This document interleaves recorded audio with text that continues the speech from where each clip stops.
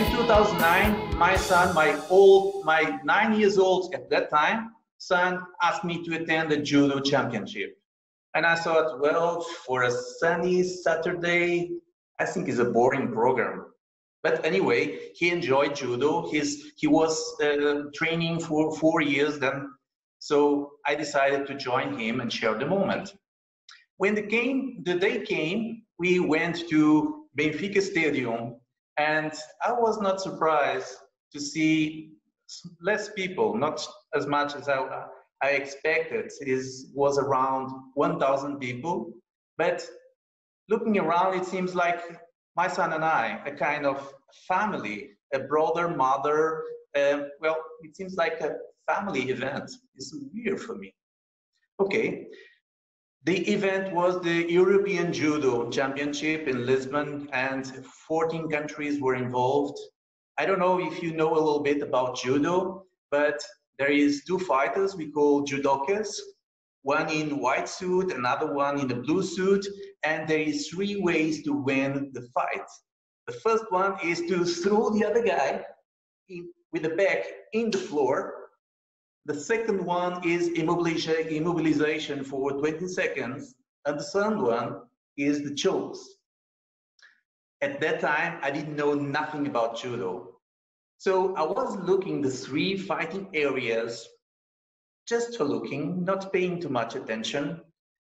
And then I realized that a few meters from me, there is one guy explaining everything to the people around. It seems that it was his family.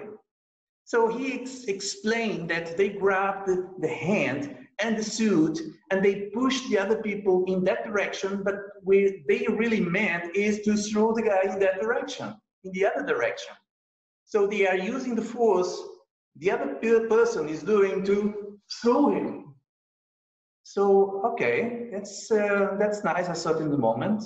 But he kept going on, explaining everything, what is happening. So some of the techniques. So for example, he put the leg in the back of the person and making a movement, this movement, the person will fall down, is a sotogari.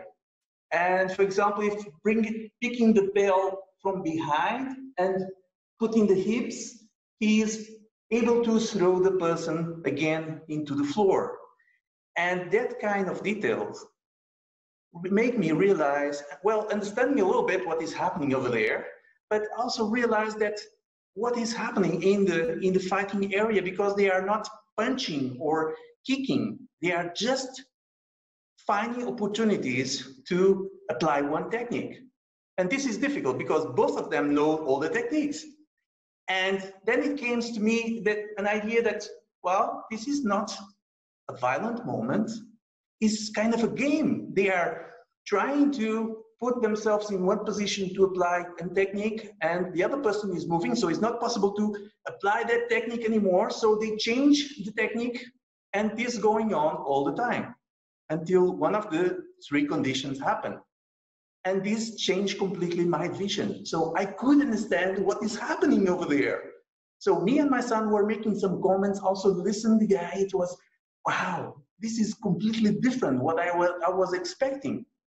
And then one big fight came. Till that moment, the public, the audience was reacting 1 of 2 moments. But in this fight between a French guy and an Ukrainian, it was much more emotions involved. So the fight started, and we saw the guys moving around, trying to find a position itself. They're trying something, and the people are reacting, says, oh, no,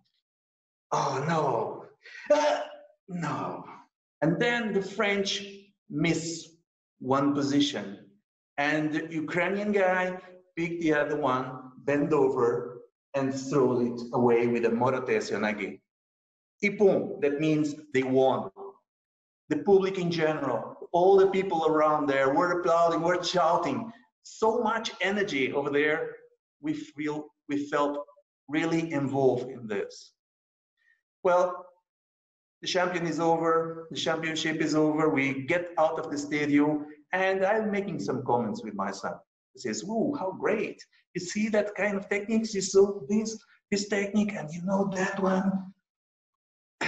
And we are playing with each other in the middle of the street. And then I realized, my gosh, I'm in the middle of the street playing the fool. I'm looking around to see if no one's noticed me. But then I was surprised. Everyone over there was doing exactly the same thing as me and my son. They are playing and trying to replicate some of the techniques. There were so much energy over there that you can feel it in the air. That moment changed my life, because in that moment I decided to join João Pedro, my son, in the judo training. And now I'm very proud to say that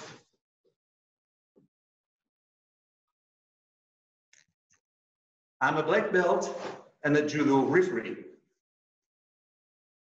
Thank you.